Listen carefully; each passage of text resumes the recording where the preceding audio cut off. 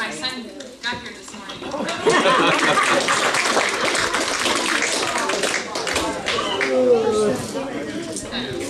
All right. Maybe there's others we need to want. They need to. All right, we are going to get started with 353, Victory in Jesus. We'll sing all three verses this morning. So 353, all three verses.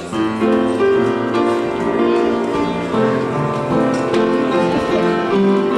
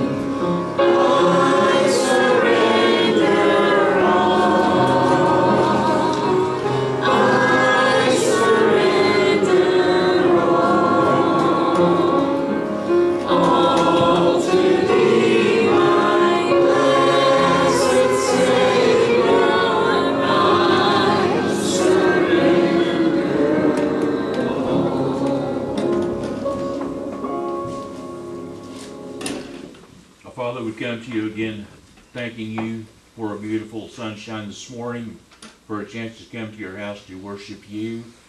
We'd ask that you be with all those who are mentioned here this morning and others that you know about, and be with the ones who were unable to attend for any reason.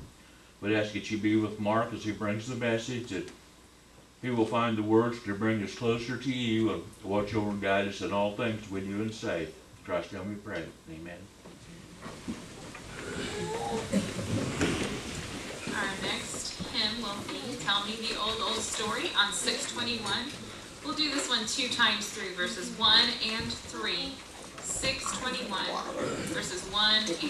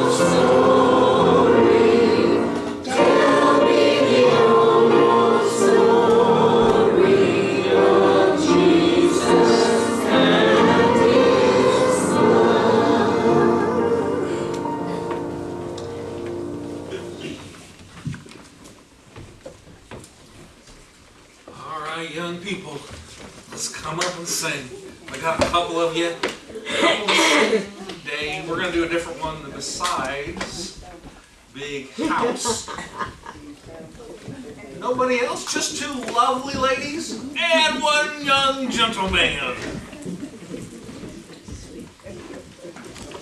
Wow, the family singers.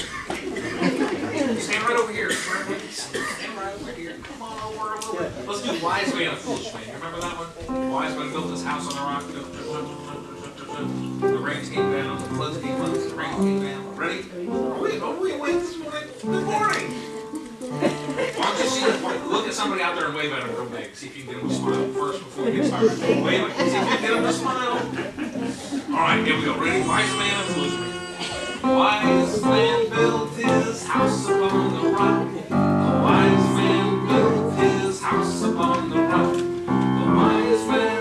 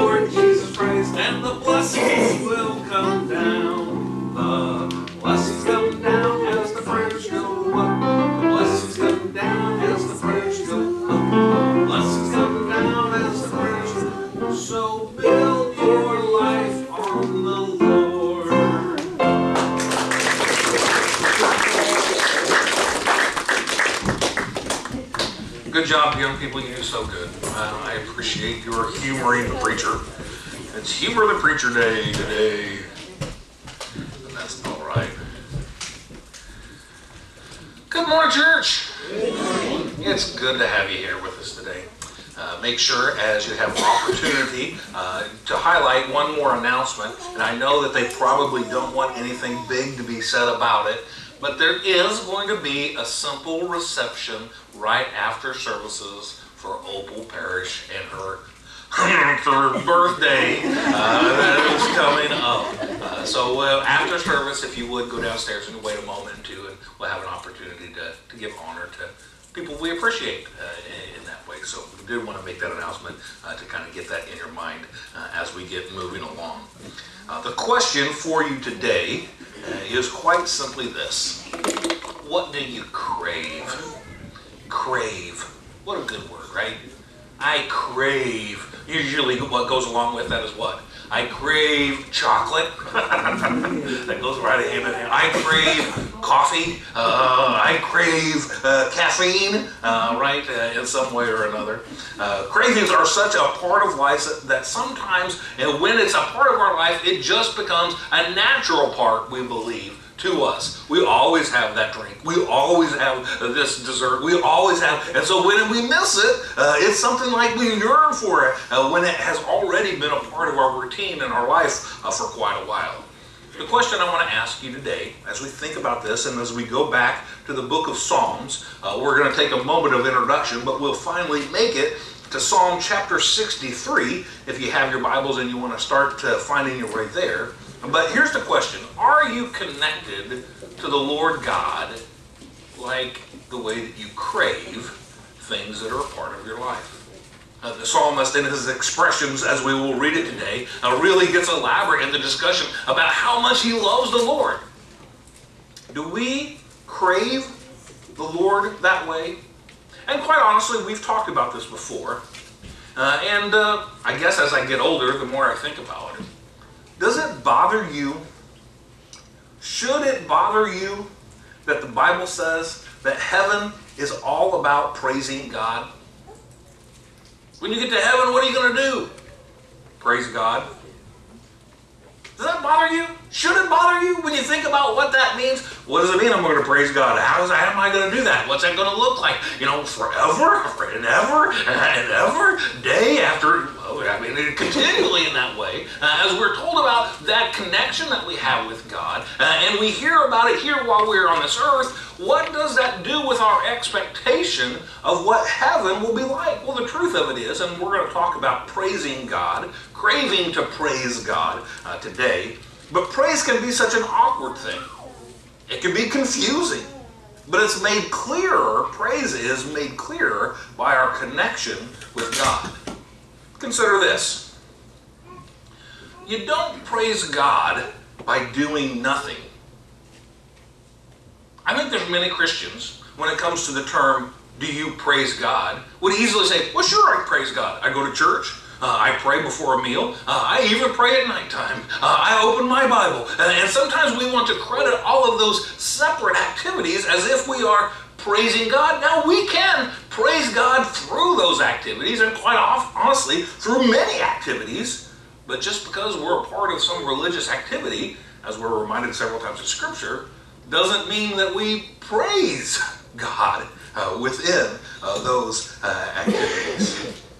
The more we spend time with God, though, as the psalmist is going to point out today, the more you will desire praising Him. Do you struggle to praise God specifically? If so, the challenge then is to connect with God specifically.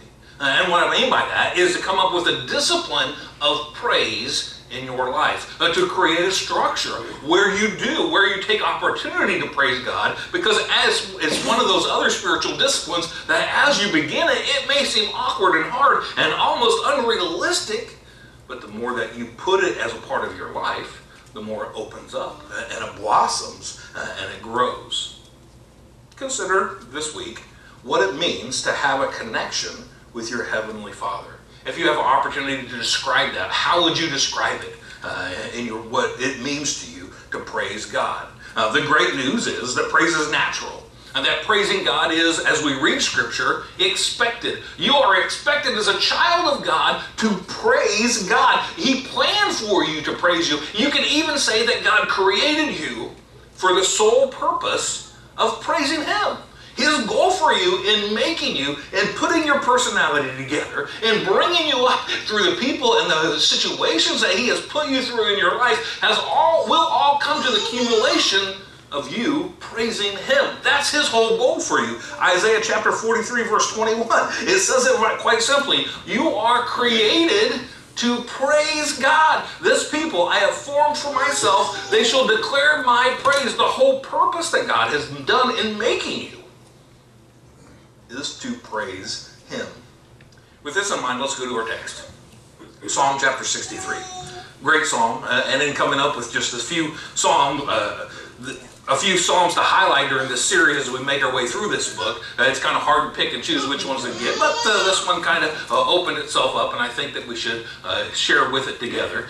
Psalm chapter 63, let's read the whole thing. It's 11 verses. It begins like this. O God, you are my God. Earnestly I seek you. My soul thirsts for you. My body longs for you. In a dry and weary land where there is no water, I have seen you in the sanctuary, and beheld your power and your glory. Because your love is better than life, my lips will glorify you.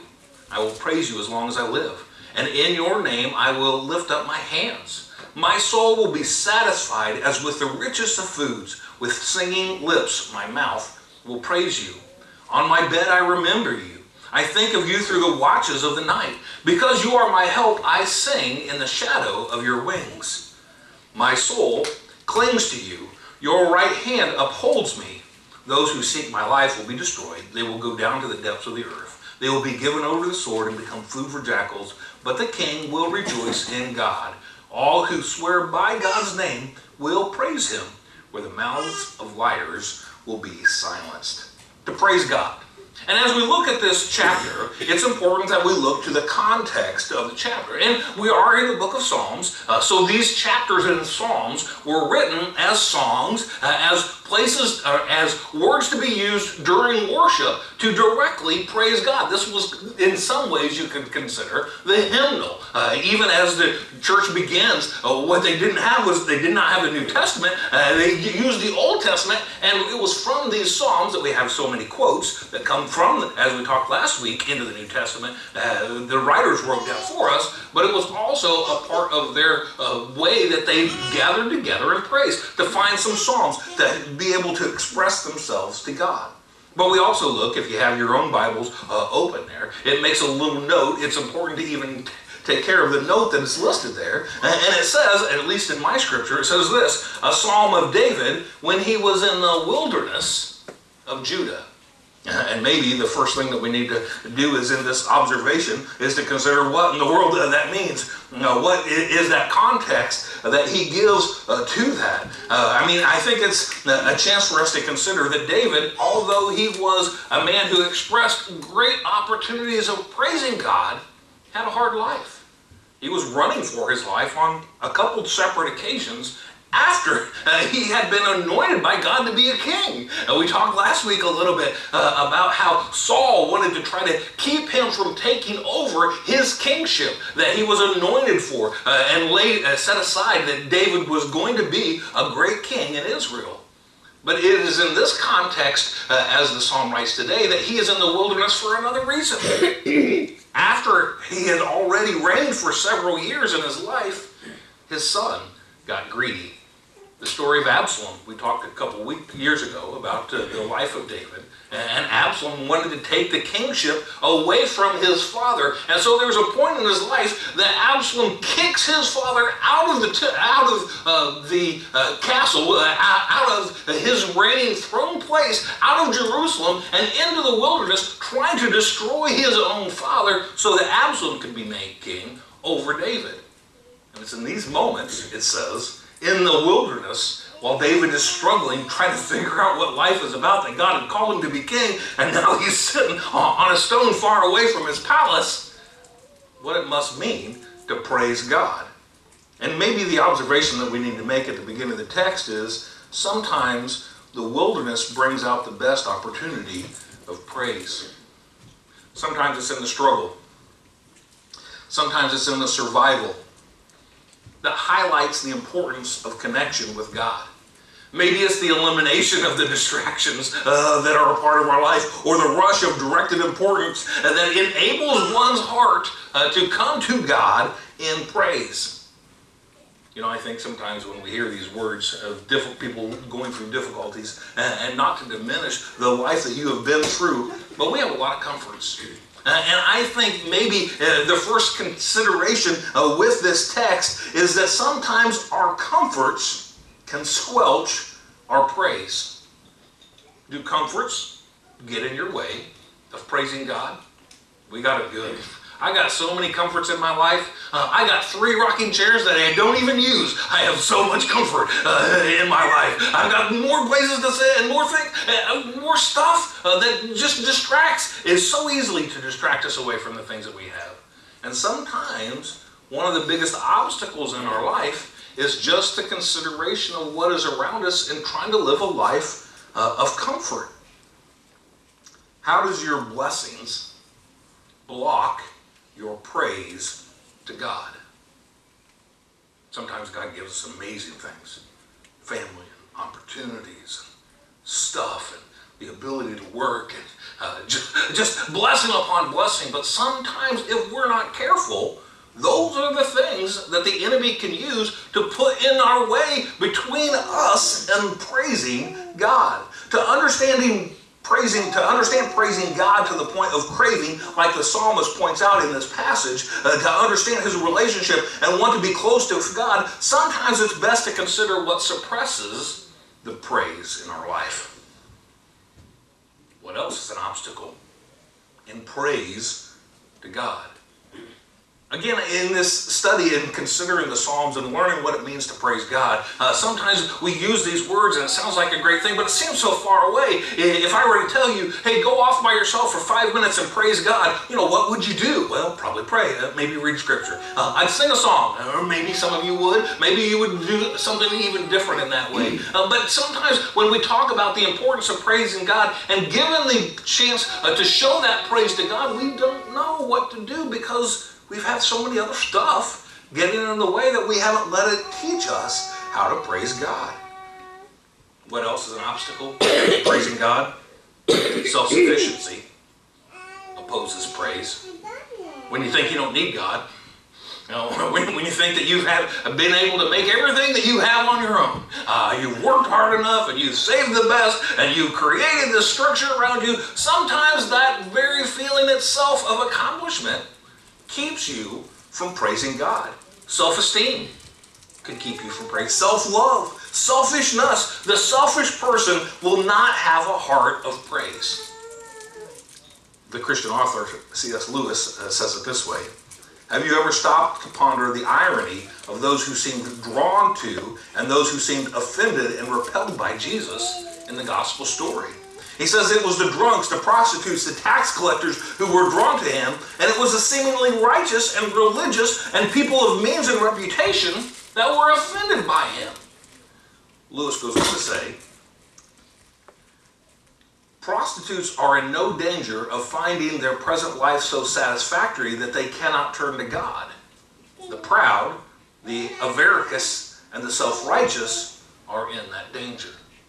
Sometimes one of the biggest obstacles that we have is the feeling that we've made it, is the feeling of ourself, how selfishness pushes God out of the way. That's why we're reminded several times in Scripture that God opposes the proud, because it stops us in our praise for Him. What brings a person to praise God? How easy is it for you to go through a whole day and not think about God and not actually praise God? And I know you're saying, wait a minute, preacher, I pray, that's worship, and that's good, as long as you're engaged in your prayers and not just giving God the shopping list. We're reminded of the parable of the tax collector and the Pharisee. Remember the story where the 2 men were praying there in the temple, and the Pharisee, all he wanted to talk about was himself and how great he was, and Jesus looked at him and says, don't you dare pray like that. That guy is accomplishing nothing. But it was in the humility of the tax collector over in the corner as he understood who he was and how he should be connected to God. That in the repentant heart, in the submissive heart, that God was able, that Jesus was pointing to his disciples to show them how to pray. Just because you do religious acts doesn't mean you praise God.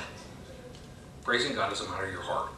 It's a matter of opening yourself up and connecting to him. Let's look back at the passage that it mentioned here in Psalm chapter 63. Oh God, you are my God. Earnestly I seek you. My soul thirsts for you. My body longs for you in a dry and weary land where there is no water. That's desperation. That's a person who has come to the end of themselves and realizes that there's no other way that they're going to get to God besides just letting God come to them, to surrender and let God show them what it means to praise. What chokes out our understanding of needing God? There's lots of distractions. Sometimes it's troubles, the difficulties in the life that we have. Sometimes it's unrepentant sins, our rebellion, our unwillingness to let go of those things that we know we should, those things that hold us back because we are not in obedience with God. Sometimes those are what stand in the way of letting us praise God. Sometimes it's an undisciplined life, the chasing of comfort, as we talked about. The enemy works, the devil works to pull you away from praising God. So, and here's where we're headed to. How can we be motivated to praise God? Let's look back at the passage. What motivated the psalmist to praise? There in verse 3, he says it this way. Now let's get verse 2 and 3 together. I have seen you in the sanctuary and beheld your power and your glory. Because your love is better than life, my lips will glorify you. One of the biggest things that's going to bring you to praising God is the understanding of what it means to say that God loves you. The love of God is the biggest thing that's going to draw you to an opportunity to praise. And it's one of those things, the Christianese of it all, right? It's one of those words that we talk about in church. It's one of those concepts that we throw around, how important it is to have the love of God in your life. But if you need motivated to praise, if you're kind of on the outside and not sure how in the world you're going to connect to God, you need to dive back into the meaning, the depth, and the breadth of the God's love for you. Sometimes we think we're going to make it to heaven on our own. It's so foolish, the world that we live in and the culture that we're in. They think that heaven is structured by mankind and that heaven is going to be whatever mankind wants it to be. And that's so far from the truth. The opportunity to be in heaven is to be with God and be praising God. And for that reason, we have to come to God and understand the impact that just opening heaven up to you allows. And that's why we worship. And that's why we come together on Sunday. And that's why we do communion. And that's why the cross highlights our worship time. Because it's only through the cross of Jesus that we can approach God. It's only because of the love of God, the arms of God, that are reached out to us to bring us to Him. And sometimes in a self-sufficient world, in a culture that thinks that they have things figured out, in a progressive world, we think that we don't need God that way. We don't need God's love, and how tragic that is. Because your love is better than life, the psalmist writes. Because for that reason, that motivation, I will praise you. I came across the old hymn that I want to read for you this morning. Oh, the love of God. It's in your hymnal. It just says it this way. The penmanship and the writer really expresses it well. The love of God is greater far than tongue or pen can ever tell. It goes beyond the highest star and reaches to the lowest hell. The guilty pair, bowed down with care, God gave His Son to win. His erring child He reconciled and pardoned him from sin. Oh, love of God, how rich and pure, how measureless and strong. It shall forevermore endure, the saints and angels' song. When hoary time shall pass away, and earthly thrones and kingdoms fall, when men who hear refuse to pray, on rocks and hills and mountains call, God's love so sure shall still endure, and measureless and strong, redeeming grace to Adam's race, the saints and angels' song. Could we with ink the ocean fill, and were the skies of parchment made, were every stalk on earth a quill, and every man a scribe by trade, to write the love of God above, would drain the ocean dry, nor could the scroll contain the whole, though stretched from sky to sky. O love of God, how rich and pure, how measureless and strong. It shall forevermore endure, the saints and angels' song. The love of God, what should motivate you to praise God, to get better into understanding what it means for God to open up salvation to your life. That God's redemption for you, God's plan for you, and that there is a God who created this whole earth, who knows you, and He's planned for you to be with Him, and the way that He planned for you to be with Him has nothing to do with you, but everything to do with His love that was given to us through Jesus Christ. What does loving God cause you to do? Better said, what does God loving you cause you to do? It's not our love, but our response to God's love that makes a difference. And that response is the beginning of praise. Praise is spontaneous, but praise is also planned. Praise is a discipline. Going back to the scripture, you'll notice that he mentions 3 times throughout the day that he has an expression of praise. He prays when he's thirsty. He prays when he's hungry. Verse 5 and 6. My soul will be satisfied as with the richest foods. With singing lips, my mouth will praise you. On my bed, I remember you. I think of you through the watches of the night. It's setting aside the time, the discipline of a life that says, okay, during this time, I'm going to praise. During this time, I'm going to spend time with God. Oh, how foolish we are as Christians, particularly compared to some of the other religions in the world. Sometimes they're so dedicated and so disciplined about the important time of stopping whatever they're doing and just focusing on their God, their false God, their demon God. But here we are, who serve and love a living God. Do we take time? Do we discipline time in our life to pray? Here's your challenge. You need to praise God, set time aside, create the opportunity where you're going to get away from those distractions and just have a chance to focus on God, to discipline your life so that you can pray with Him. The psalmist says he takes worship home. He makes the comment, what I have seen, in verse 2, I have seen you in the sanctuary and beheld your power and glory. And then at the end of the day, when he's laying in bed at night, he thinks about what goes on. And so it's one thing to be in community with Jesus as followers here at church and have the chance to sing songs and to shake hands and to find the ability of loving other people that we do every Sunday morning together. But it continues on past Sunday.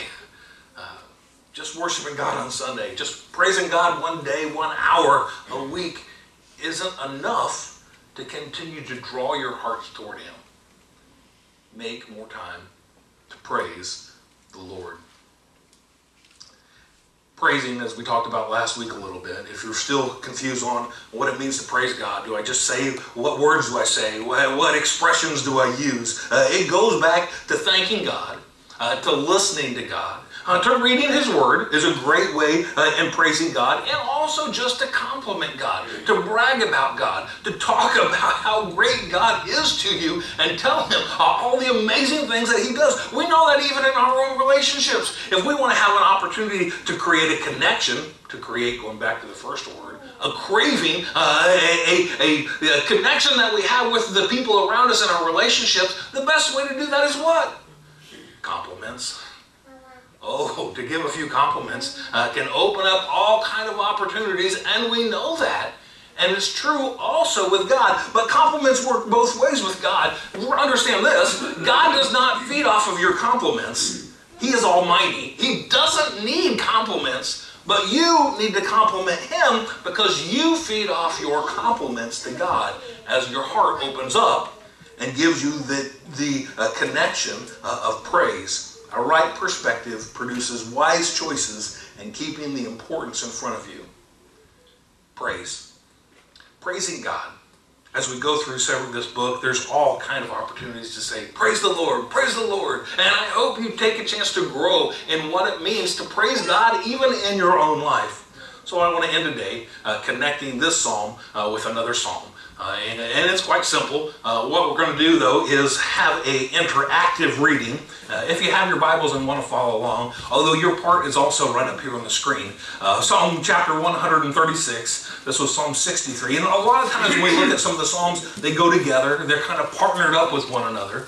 But Psalm chapter 136, there's an opening phrase to each verse and an ending phrase to each verse. And the ending phrase is real simply this: His love endures forever. Some versions will say, His mercy endures forever. His loving kindness endures forever. But as a chance to just kind of do something different and close our message time today with a short opportunity of praise, we're going to do a responsive reading, okay? Just to kind of change things up and give you a chance to do that corporately. So I'm going to read the first part of the verses, and then I'll pause, and let's all go in the same translation, and we'll just say, His love endures forever. So let's practice. 1, 2, 3. His love endures forever. Good. We'll go all the way through these verses that are together. It says this in Psalm chapter 136. Give thanks to the Lord, for He is good. His love endures forever. Give thanks to the God of gods. His love endures forever. Give thanks to the Lord of lords. His love endures forever. To Him who alone does great wonders. His love endures forever. Who by His understanding He made the heavens. His love endures forever. Who spread out the earth upon the waters. His love endures forever. Who made the great lights. His love endures forever. The sun to govern the day. His love endures forever. The moon and the stars to govern the night. His love endures forever. To Him who struck down the firstborn of Egypt. His love endures forever. And brought Israel out from among them. His love endures forever. With a mighty hand and outstretched arm. His love endures forever. To Him who divided the Red Sea asunder. His love endures forever. And brought Israel through the midst of it. His love endures forever. But swept Pharaoh and his army into the Red Sea. His love endures forever. To Him who led His people through the desert. His love endures forever. Who struck down great kings. His love endures forever. And killed mighty kings. His love endures Sihon, king of the Amorites. His love endures And Og, king of Bashan. His love endures And gave their land as an inheritance. His love endures An inheritance to the servant of Israel. His love endures forever. To the one who remembered us in our low estate. His love endures forever. And freed us from our enemies. His love endures forever. Who gives food to every creature. His love endures forever. Give thanks to the God of heaven. His love endures forever. His love endures forever, even longer than that chapter was. And sometimes it's in the repetition that we have a chance to go either way. Sometimes the repetition of seeing God's love draws us closer to Him. And sometimes in the repetition, even of our daily life, as we call ourselves His child, and we're just doing the same thing over and over again, and sometimes that dulls us in our sensitivity to what it means to praise God. Psalm 136 is a great chance to share together. This was one of the last of the Hallel songs that the children of Israel sang as they were getting ready to bring their Passover sacrifice in. And they read through 4 or 5 of these psalms, and they kind of brought their sacrifice in as they all chanted these psalms together and brought that Passover lamb in. I think this is the week where Israel is celebrating Passover in whatever realm that they can. But it's also a chance to remember what God has done for us. And the great part of the message of Jesus Christ, the great part of the message of the cross, is that God's love is far greater than we understand. And the more that we dwell upon that love, the more it ought to open up our heart so we can praise God even better than we did yesterday. How are you going to praise God? Again, the charge is, heaven is going to be about praising God. Are you ready for that? Are you practiced up? Better get practiced. And the good news is, it's not burdensome. Like all of God's mercies, as we submit to Him and have opportunity to express ourselves through praise, He pours it out upon us. And His Spirit leads us in praise so that we can have that connection. We come to the end of our service this morning, the end of the message time, to kind of say, okay, what do we need to do? What can we do to praise God better. The obvious thing is to live a life of obedience. God has called you and He's laid out a plan for you. And in that means to be His child. That means to follow Him, to get rid of those sins that are holding you back and that are obstacles to you having that relationship with Him that He so loves and dears. It's surrendering Him in baptism and letting His Spirit live in your life to give you that direction. Those are the simple steps that it takes. Our hymn of decision today is going to be Just As I Am, number 488. And as we get ready to sing that song, I want you just to think about what it means for you to open up your heart in praise to God. What have you done? What is in the way of... And sometimes we make it so much about the activity, and that was what the beginning part of the message was about. It's not just about the activities that you do, but the engagement of your heart behind those activities. Why do you come to church? Why do you be good? Why do you give your money to help others out? Why do you pray for our missionaries? Why do you pray for one another and the people on the prayer list? Let those directives be turned back to the Lord, and that's how it'll blossom in your life. The song is Just As I Am. Let's stand and sing the first verse if you need to respond.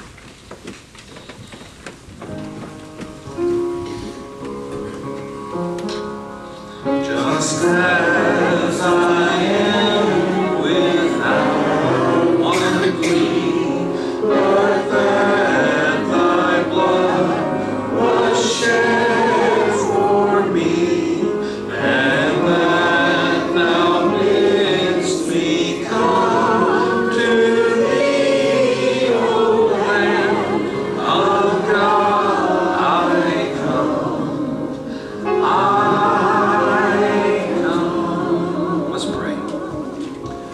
Father God, thank you again for your goodness. May your goodness dwell on our hearts.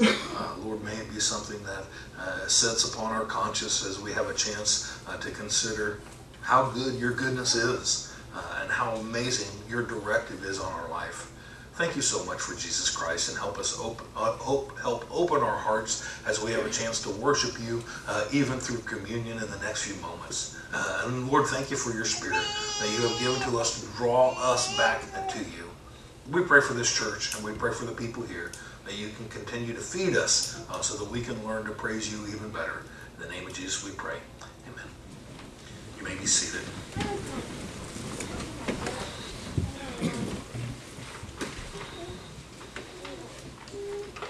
Our next hymn is going to be Living for Jesus on 605.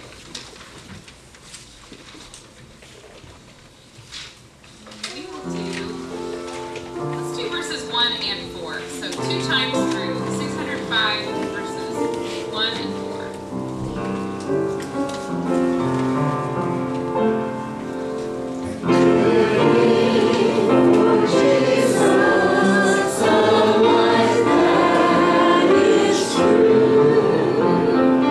Shining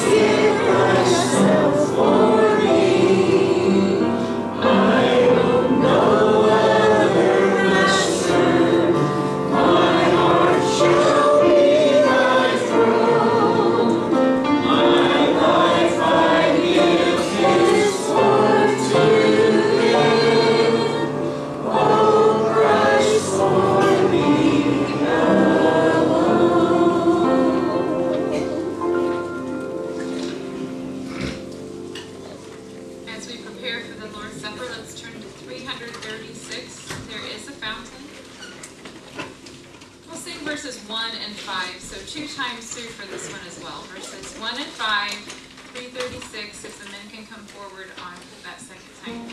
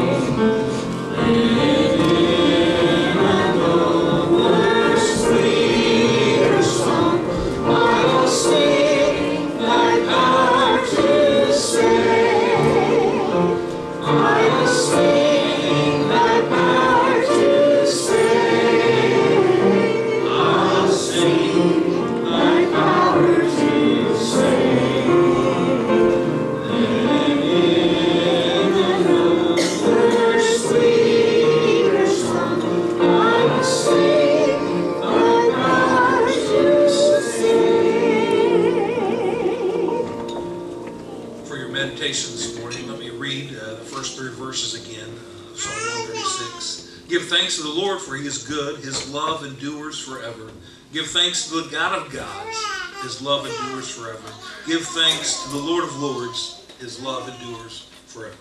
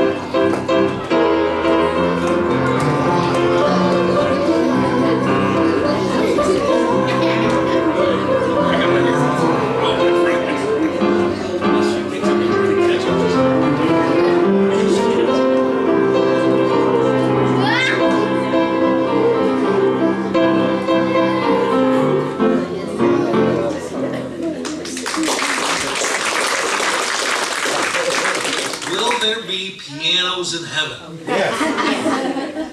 It doesn't say that in Psalm 150. It has lots of different instruments, but not that. But I hope there is. I really hope there is. Thank you, Mary, for all that you do. Judy, yes? If someone would like to have those flowers on top of the piano, you're welcome to them. Okay. Both of them, either one of them? Okay, 2 sets of flowers there. Someone please take those home with them. On behalf of the family of Judy, she would love for you to enjoy those with her. Yes? I think there's also food in the refrigerator that if anyone wants to take home with them that has been Okay. dinner. So there is some dinner down there too in the fridge. But make sure everyone heads that direction as we finish up today for reminding us about the simple birthday party for Opal. And Greg's pointing at something else. I'm just going to lock this door so they can't get out. They have to go that way. The jumping party is also this Saturday, so everybody who loves to jump, and even if you don't want to jump, but you want to watch somebody else or bring somebody who does jump, you're welcome to bring friends, family, whoever to the Alney Jump Center, and there'll be pizza directly afterwards. That is this Saturday afternoon. Pay attention to that. Is there any other announcements that we need to make? What time is Saturday, Kate? 3 o'clock is when it begins. 3 to 5 in the jump, and then Monica's Pizza after that. The church will take care of the bill for those things as an activity to get together. Last announcements? No? Let's stand. Close with a word of prayer, and then we'll be dismissed.